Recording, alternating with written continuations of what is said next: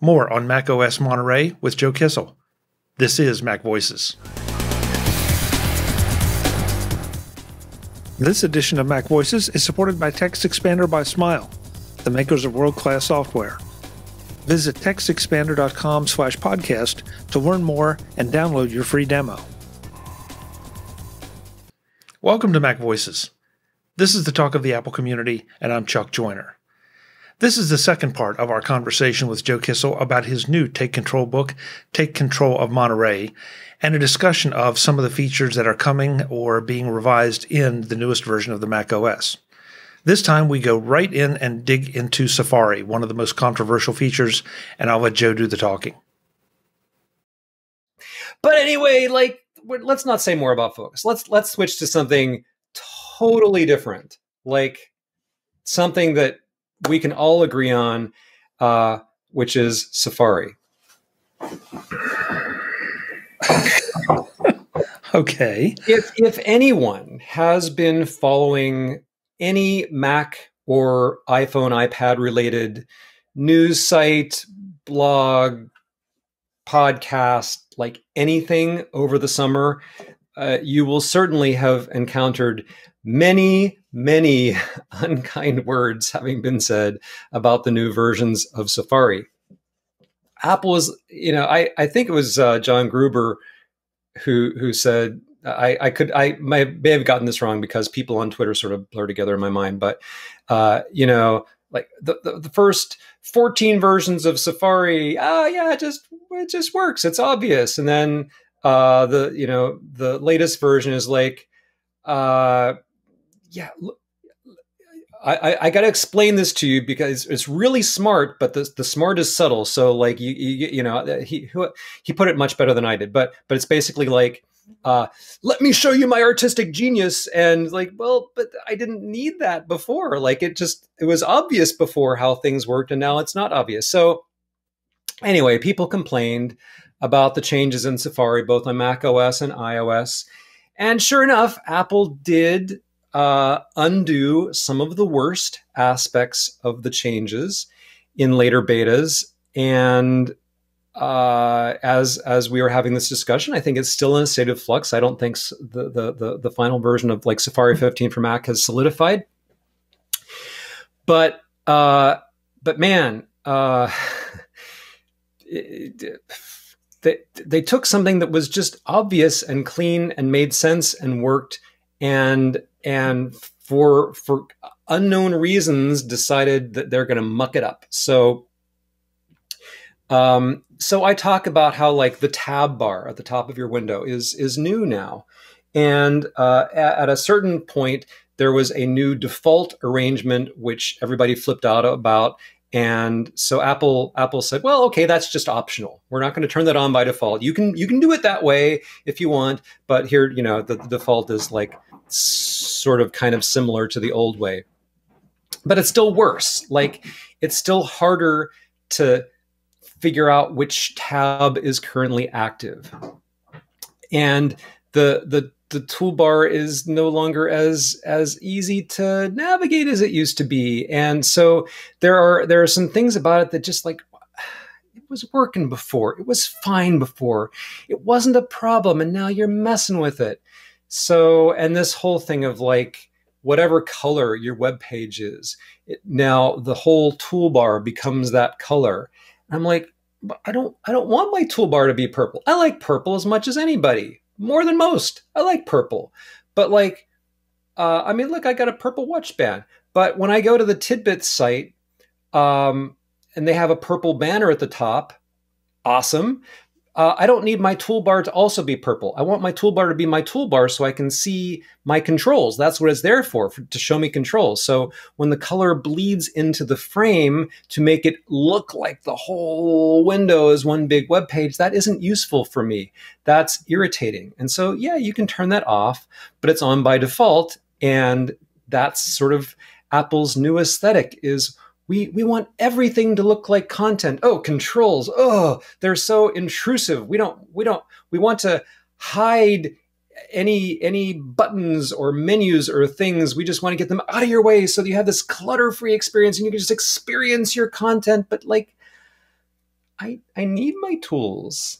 Like if I have a workshop, I'm not going to like open a drawer, pull out a screwdriver, do something with it, and then put the screwdriver back in the drawer. Like, oh, now I need a hammer. Find another drawer, pull out the hammer, hammer with it. Like, I don't do that. Like, I'm gonna have the tools like lying on the workbench. I'm gonna grab what I need and do it, and grab another thing. Same way in my kitchen. Like, I don't want to hide all of my knives and spoons and kitchen stuff because I'm using them. The tools are useful. They're important. Like the content is important too. Like the thing that you're building or cooking or the website you're looking at or the document you're writing. Of course, those are important, but you do need tools, and it's okay. It's okay to show me the tools. It's okay to not make me hunt for the tools. And Apple seems to really, in like all their apps, but Safari is a prime offender. They want to hide the tools until they're sure you really need them. But then once I go looking for the tool, then it takes me more effort to find it. And I just really hate that. So to just somewhere in there, I think you said it, and I want to make sure folks know, that can be turned off. Yeah. And it's not just the color, mind you. I mean, the color is one aspect of it. The different the different mode of the toolbar where they have like the standard thing where the tabs are sort of separate from the address bar, and then they have a what are they calling it? Condensed, compressed, compact. I don't know, compact. I think arrangement where like the toolbar shrinks so you have the tiny little address bar, and then all of your tabs sort of smushed next to it, and it just makes everything harder to see and harder to find. So those are things I don't like. A thing that I am gradually warming to is tab groups. So now you can say, well, I have 10 tabs on this topic and 5 tabs on this and 50 tabs on this other. And instead of just having like, well, here's all my tabs, you can have you can separate them into their sort of like folders, and you can say, well, let's just show me all of my take control tabs, and there's all my take control tabs, and everything else is gone. Okay, now show me all of my, baseball tabs. I don't have any baseball tabs, but there was just a thing that came. Okay, so show me all of my whatever tabs, and those groups of tabs can sync amongst all of your devices, your iPhone and iPad and your other Macs, and so that's nice. It turns out that is a useful thing for me, and I appreciate having that. And I use it, so that's good. It's now a little bit harder, a little more awkward to see just like regular tabs that are open on your other devices. You can, but they're not in the same place they used to be. So there are some positive improvements to Safari, and of course, some little privacy improvements as well. But it's just overall, it's just not making me happy. Just not making me happy.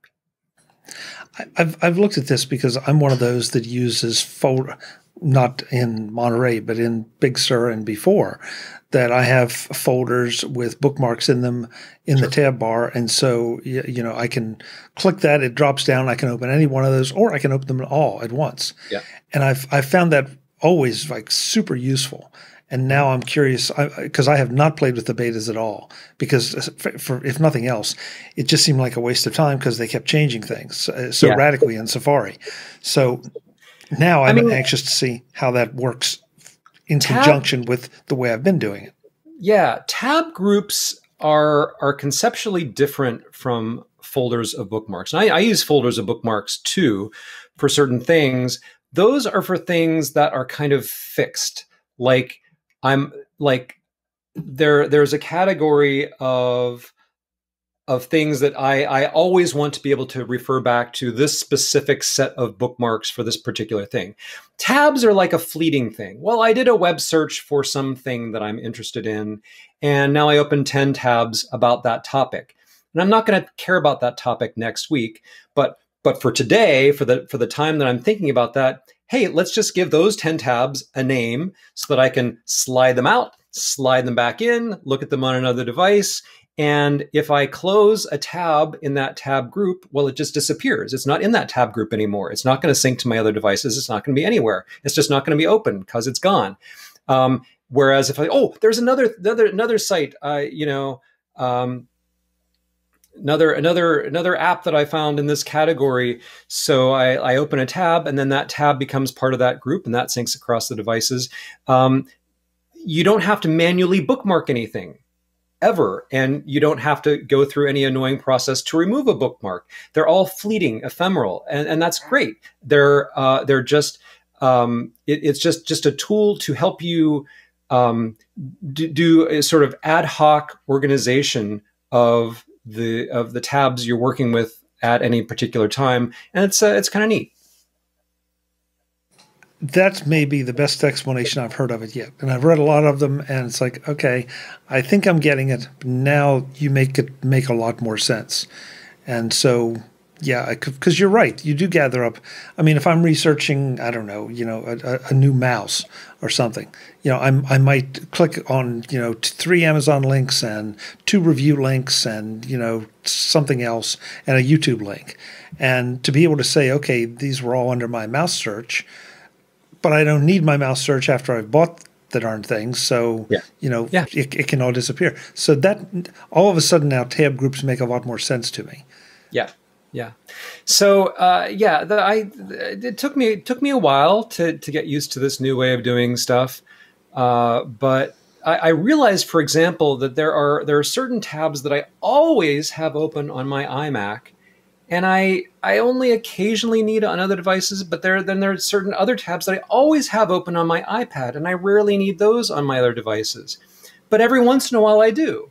So every once in a while I'm like, oh, I'm pretty sure I was looking at this thing on my iMac, and yeah, you can use the existing feature of Safari to show me open tabs on other devices, but my realization that just like the way I think and work is I sort of group tabs by device. That turns out to be really useful to me, because then I can have my iMac group, which doesn't mean anything. It's just like the tabs that I habitually normally have open on that machine. And if I happen to be using another device and I need one of those tabs, I know where to look, as opposed to look at my entire list of all of the tabs that I have open on my iMac right now. I mean, yeah, you can still do that, but I think this is cleaner and simpler. MacVoices is supported by Smile, the makers of world-class software like Text Expander. If you are a team leader or a team member, that means consistency of communication with each other and with your customers is more important than ever, but also more difficult than ever. Enter Text Expander. Text Expander from Smile not only saves time and money by automating those words, sentences, paragraphs, or pages so that they can be summoned with just a few characters, it also introduces accuracy and consistency. Each time that snippet is used, it is exactly as created the first time. No individual variations, no typos, because you are tired of typing the same thing over and over. That means that once deployed to your team, no matter where they are, they will be using that snippet to respond to customer inquiries and creating documents with exactly what you intended, saving them time and making you look great. Invest a few seconds, literally a few seconds, in creating a Text Expander snippet and get paid back every single time you use it. And that can mount up to a lot of payments, since you will be using Text Expander multiple times an hour. Find out just how easy it can be to be more accurate and more productive by visiting textexpander.com/podcast right now. Find out some of the ways that a wide variety of businesses use Text Expander to be better. That's textexpander.com/podcast to see what Smile, the makers of world-class software, have to offer you and your business. Thanks to Smile for their ongoing support of MacVoices. You used a word earlier that I was almost a little afraid to bring up with you, and that is mail. Okay, yeah. So let me broaden it out, and you can go with it where you want. But what kind of changes or improvements or changes have we seen with some of the built-in Apple apps that are noteworthy? Yeah. So Mail, and I will also say in the past it has sometimes been the case that mail gets updated fairly late in the beta process. So I don't know that the version of mail that I've been looking at necessarily resembles what the final version will look like. It does not have much in it that's new or different. One of the new things it has is support for this new style of extension called MailKit. And so this is, I mean, at this moment, this is something that really only developers care about. And I have not yet seen any shipping MailKit extensions. So I can't tell how this is going to play out in real life. But in the olden days, which includes today, if developers wanted to change the behavior of mail, they could create something called a plugin. And over the years, Apple has made more and more restrictions on plugins, and they become harder to install and to activate, and it's just more of a pain.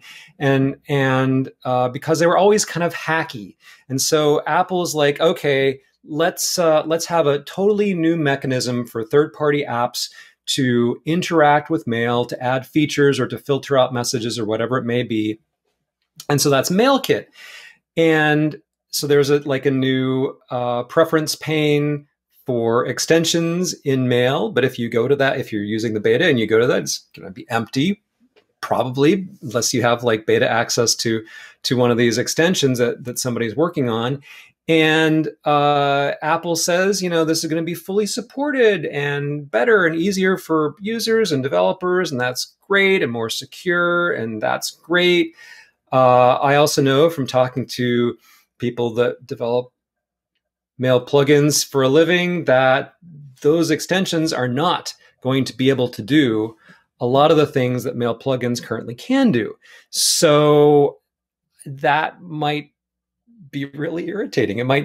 Users might feel in the long run that this was not a good move. So we'll have to see how that shakes out. But it's sort of hypothetical for now, because it's not a feature you can really use yet. I am looking. Okay, so there's this other feature that you actually can use now called mail privacy protection. And boy, like this opens a couple of cans of worms. So I don't know how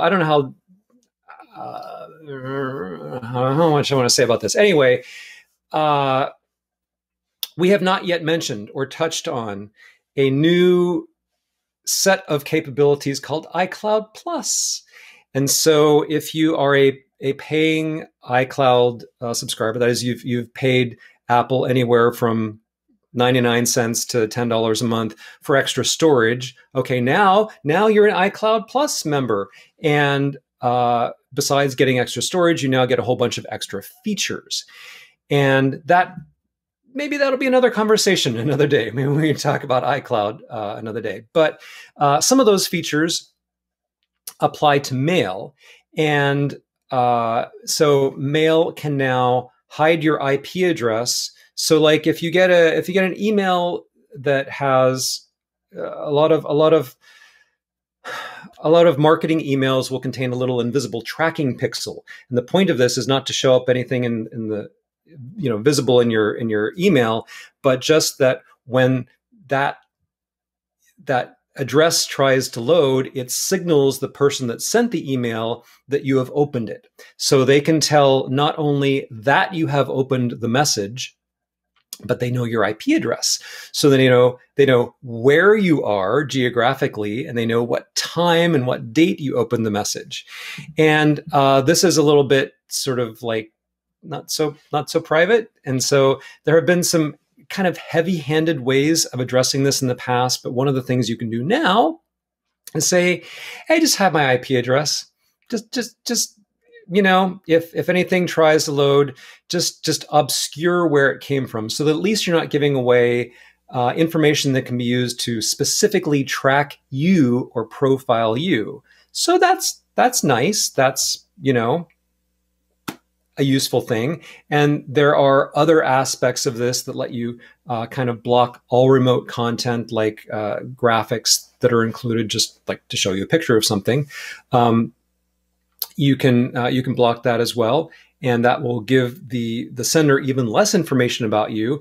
But also, it might hide stuff you need to see. I mean, I've gotten emails from Apple that have just like all these blank boxes, and there's a button say, well, you know, load the remote content. Well, okay, I'll load it, but it's only blocked because this feature cannot show me these graphics. It's supposed to like download them offline or in the background, but the feature has not been able to do so. I get ugly emails from Apple, and I might mention from Take Control Books and lots of other places too, MacVoices, because this feature that's supposed to help protect your privacy, which I appreciate, of course, has this side effect of blocking out things you might actually want to see without extra effort. So I have kind of mixed feelings there.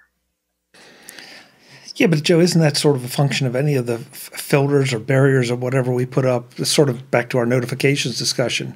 You know, we're not quite to that intelligent assistant that knows exactly, you know, who we want to hear from and when about what. So we have to try to do our best to set up the rules that suit us. And I mean, am I being too forgiving in that area, or is it just? Well, maybe because it was working for me before. So there was a way of setting mail up previously that could block the nasty tracking graphics while showing you the graphics that you actually wanted to see without forcing you to do extra work. But we don't have that at this moment. Now we have this, you know, track everything, or I'm exaggerating a little bit. There is a little bit of control, but less than I would like. So I feel like I'm now forced to go to more effort to get a worse result, and I have a sort of worse choice confronting me than I used to. That's my opinion. Okay. Anyway, okay. Well, I could sort of say, you know, you asked about Apple's built-in apps. Oh, well, Mail is one of them, and you know, there's new stuff in Maps, and there's new stuff in Calendar and Reminders and Notes, and like I could go through the whole list. I'm not going to go through the whole list, but there's lots of new apps with new features, and and some of them are like, well, that's nice, that's cool. I'm glad I have that, and some of them it's like, it was fine before, really. But those changes are all documented in the book. Oh yeah, so of course. If they're important to me, I can go and look at the one for Notes, and I don't care what they've done to Photos or whatever, or Mail. So that's right. Well, yeah, of course. Now that you mentioned Photos, it must be said. You know, you go to the Monterey page on Apple's website. It's like, oh, here's the 100 new features, and a bunch of these features have little tiny asterisks next to them, and the asterisk is like coming later in an update to Monterey.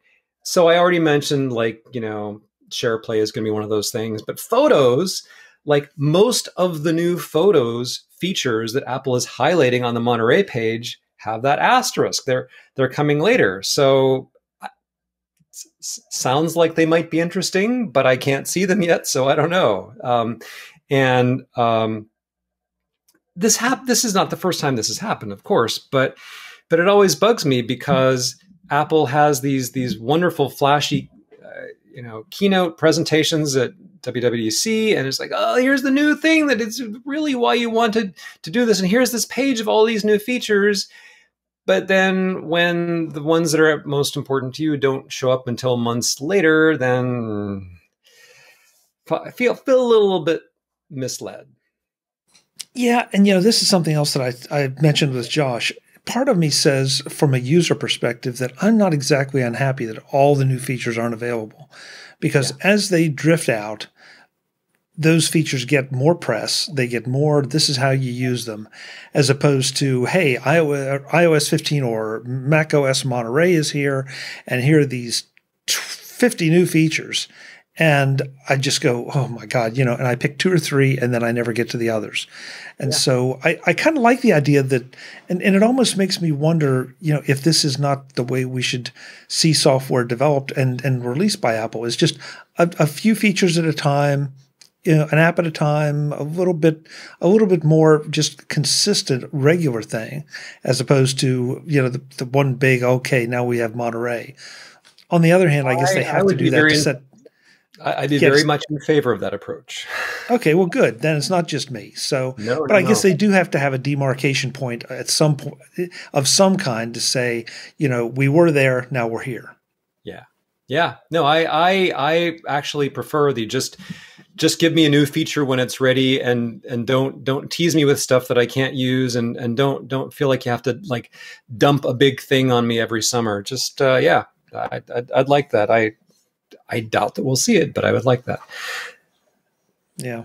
Well, Apple, if you're listening, or maybe that, maybe that's kind of their strategy that, once Mac OS Monterey is fully formed, we will have all those features, but Mac OS Monterey is rolling out with this subset and the others will come later. But yeah. I'm with you. I want them to be finished. Please don't roll out half-baked features. Yeah, for sure. On which topic, if I may mention one more thing, I know this is running a little bit long, but that's okay. What do you got? I wrote a book about automating your Mac, right? I love automation, and Apple Script and Automator and shell scripts and macro utilities, all those. I love that stuff, man. I love making my Mac do more work for me. So I was extremely interested to see that Shortcuts was coming to the Mac. Shortcuts has been on iOS, iPad OS for years. Yeah, we got a book on it. Rosemary Orchard wrote a book on Shortcuts, and it's great. And boy, iOS users just have really been digging Shortcuts for a long time. It's gotten better, more powerful, easier to use. Now it's on the Mac, and hey, you can import your iOS shortcuts just come over automatically, and most of them just kind of work. And not only that, you can take your Automator workflows and import those, and those will just work. And like, oh man, that's great. Shortcuts. Boy, it's easier to use than Automator, and Automator was easier to use than Apple Script. And this is great because now we're bringing automation to more people because it's more accessible and approachable. And you have this big library of things that already work on your other devices. This is super exciting, super excited about Shortcuts. And then I opened the Shortcuts app, and I'm like, let's just try some of the built-in ones. Let's just try some of the ones that Apple supplies, and they just they don't work. Like, okay, let's try some of my ones that worked fine on my iPhone. Yeah, those don't work either. Some of them do, sort of, and some of them just totally don't. Like, okay, all right, but let's import some of my Automator workflows. Oh, error! This one contains a thing that isn't supported by Shortcuts. Oh, let's try a different one. Oh, different error. This one contains a different thing that isn't supported by Shortcuts. And I'm like, okay, can I just make the simplest shortcut in the world? Just a two-step shortcut that I don't know, grabs the name of the song that's playing right now in music and tells me that. Just throws it up on the screen, like a two-step shortcut. Super easy. I have it on my iPhone. It works great. Works on my iPad. Great, no problem. Put the same thing on my Mac and nothing happens. And so I just I kept doing this. Can I make Shortcuts on the Mac do anything useful for me? And it just wouldn't. A lot of the shortcuts that I tried, either including ones supplied by Apple, Mac only, especially for Monterey shortcuts, they either did nothing, or they were very buggy, or there were particular actions within them that did not work. I couldn't import literally any of the Automator actions that I depend on daily because they all had something about them that didn't translate to Shortcuts. And man, I want to like it. I look forward to liking it. I look forward to using it. This is a cool thing that everybody should be super happy about. But as of where we are right now in the betas, it's rough. It gives me that Roy Kent growl like, I've just. That was a Ted Lasso reference Yeah, for yeah. those who don't know. Yeah, sorry. The fact that I know disturbs me. One must assume that everyone watches Ted Lasso, but anyway. Okay. Well, so it sounds like that as much as anything, grab this book to find out where some of the pitfalls are, at least out of the gate. And to go back to what you said before, Joe, there will be a 1.1 update shortly after the actual release, so that we then know what isn't working yet or isn't working fully and what still is coming. Yeah, one of the reasons, I mean, we release these books while the operating systems are still in beta for two reasons. One reason is that we have a lot of customers that do install the betas for whatever reason, and we want to help those people use however much of it is working at that point and understand it. But the other reason is to tell people what to expect. Even if you are the sort of person who wisely would never install a beta, you're going to wait. You might wait till 12.1 or 12.2. That's fine. But you do want to know what you're getting yourself into. You want to know what great new things you can look forward to. You want to know what might be a source of concern. And when you are ready to take the leap, you want to make sure that you're prepared and you know what the process is to get from here to there. So this book is to help with all those situations. If you are using it right now, you want some help with what's there.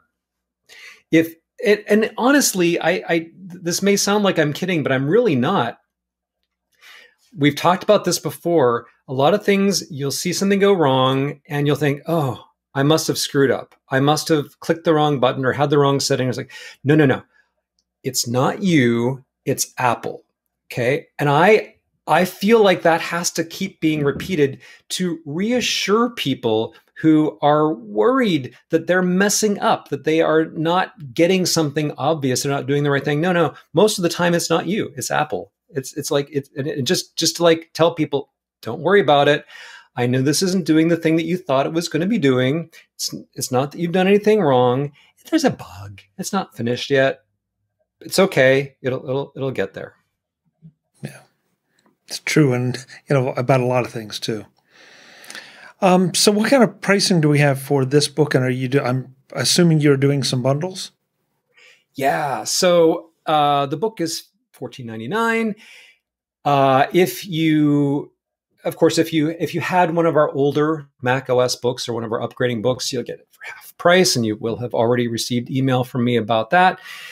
We also have Josh's iOS 15, iPadOS 15 book, and that's $10.99. So our deal is that if you buy the two books together, that's just $16.99. So it is as though you're getting one of the books for $2. So we think it's a pretty good deal. It's like 34.6% off or something. But anyway, it's a decent savings over the two books separately, or $15 for just the one. And of course, as you just said, and as I have said, we will be updating this book as well as Josh's book to version 1.1 as soon as possible once the operating system ship for real, hopefully the same day. We usually can pull that off. And then that will tell you what is really the case in the final shipping versions, what bugs have been fixed, what problems have been solved, what features have disappeared, maybe to reappear later, that kind of thing. So that may be the best reason of all to just wait maybe a day or two, let version 1.1 of Joe's book come out before you do the upgrade to Monterey, and then you'll be fully informed and fully guided through any pitfalls. You can certainly do that. Sounds good to me. TakeControlBooks.com, of course, is where you want to go to get Joe's book, to get Josh's book, to get all the great books from all the Take Control authors. And I always make the point, and I know it sounds like a sales pitch, but it really isn't. Joe has spent ungodly number of hours going through this, and so you don't have to. So you're renting his expertise or buying his expertise for a really cheap price on a per-hour basis. So please avail yourself of it. What do you think, Joe? That sound good? Yeah. Yes. I think so. But I think it's true. I mean, that's the way I feel about all the Take Control books is if whatever the subject is, you guys have put hours behind every page that I'm benefiting from. So I absolutely believe in it. Thank you. Will we see you again soon? Oh boy, this happens every late summer, early fall. Apple does their operating system updates, and I'm like, well, how many of our books are now out of date? And boy, the list is long. I'm going to be working through them all. There's certainly going to be an update to the iCloud book to talk about the iCloud Plus features and all the other new things. There's going to be an update to the Apple Mail book.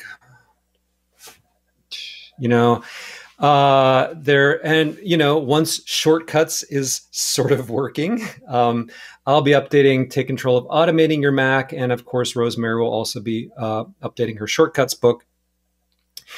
And gotta update Take Control of Your Online Privacy. Gotta update, let's see here.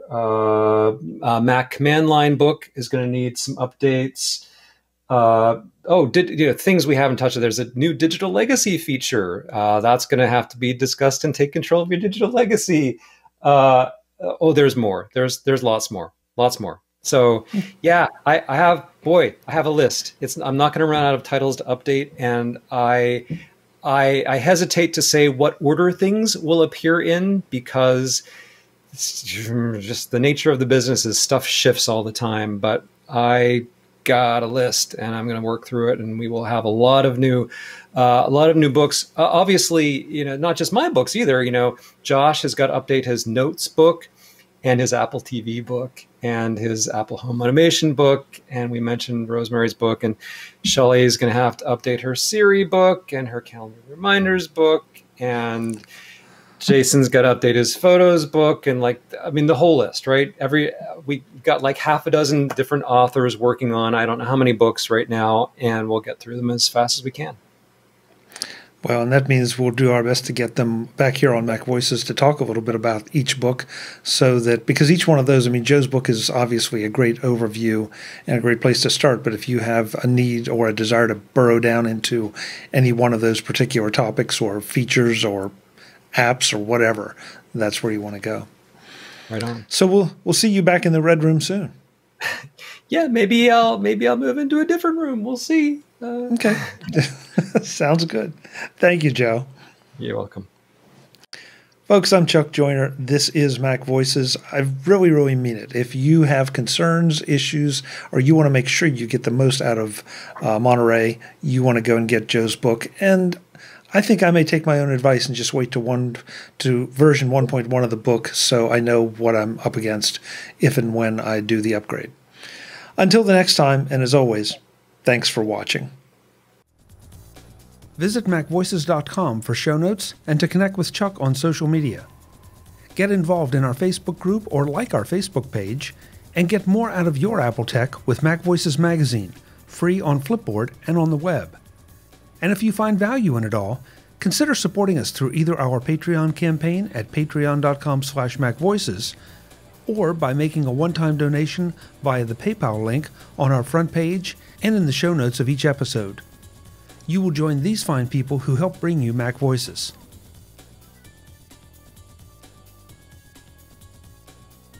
Advertising handled by Backbeat Media at backbeatmedia.com. Bandwidth provided by CacheFly at cachefly.com.